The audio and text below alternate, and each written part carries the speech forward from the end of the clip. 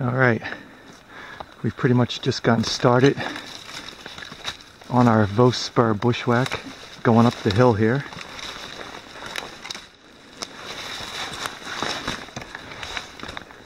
After some a little bit of thickness down below, things have opened up a little bit and getting close to my first waypoint from the last time I did this. Of course, that was at the end of May.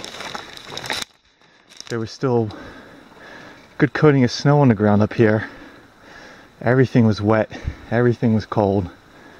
You know, wet feet, cold hands. So a much different experience this time, and it's pretty awesome so far.